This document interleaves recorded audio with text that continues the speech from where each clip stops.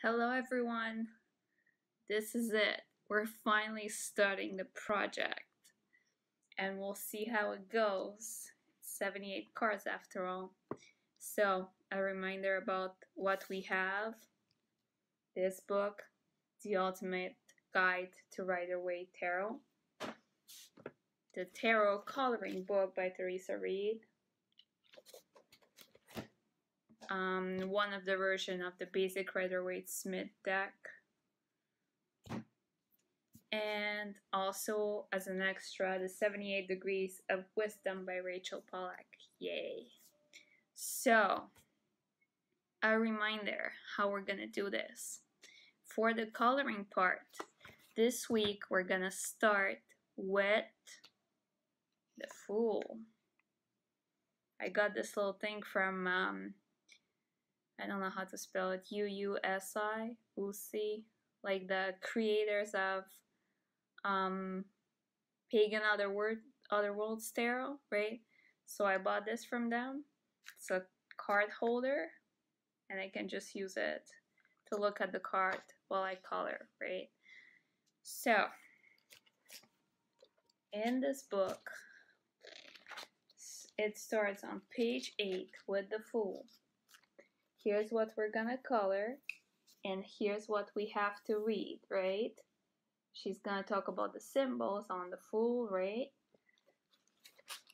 After that, we're gonna complement ourselves with this book, page 66, 67, with the symbols on the card, right?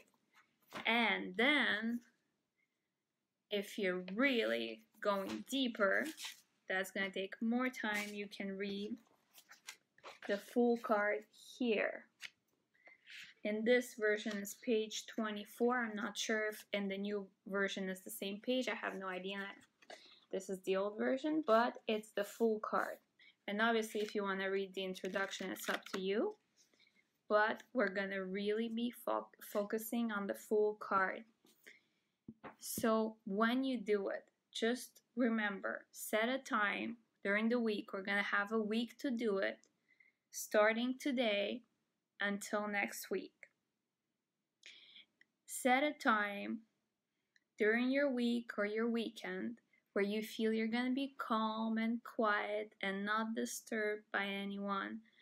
Just put your phone away, play some nice music, release everything that's bothering you.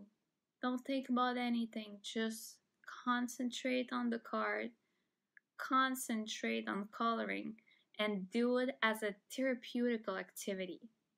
Just so you can really connect with the card, with the symbols, and with whatever will come to you intuitively or in your thoughts about this card, right?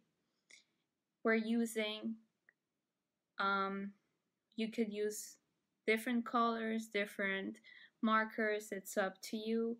We're using our hands, so we're having the sense of touch with the pencil coloring.